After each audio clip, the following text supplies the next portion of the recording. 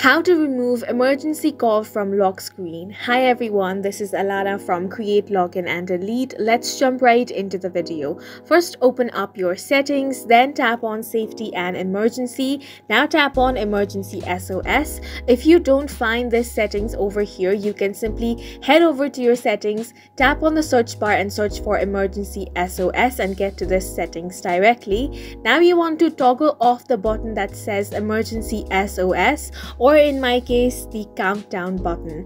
Once that is disabled, now if you head back, your emergency call will be removed from the lock screen. Now remember that if you remove this, then when you tap on the side button 5 times, it's not going to call to the emergency number as well. And that's it for this video. We hope you guys found it helpful. Please make sure to hit the like button and subscribe for more videos like this.